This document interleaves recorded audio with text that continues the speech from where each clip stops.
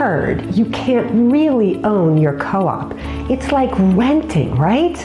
Hi, I'm Zebby Amy Voss, licensed real estate salesperson with Coldwell Banker Realty.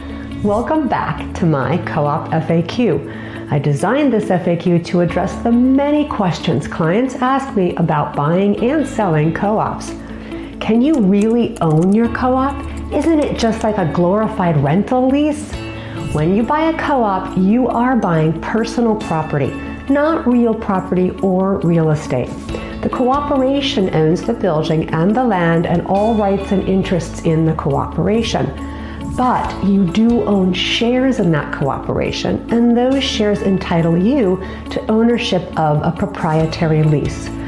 Now, though the term lease is used, it's important to understand that the proprietary lease is the equivalent of the role filled by a deed on the sale of real property.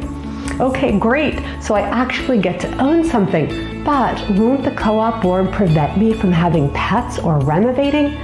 Keep watching my Co-op FAQ series to find out.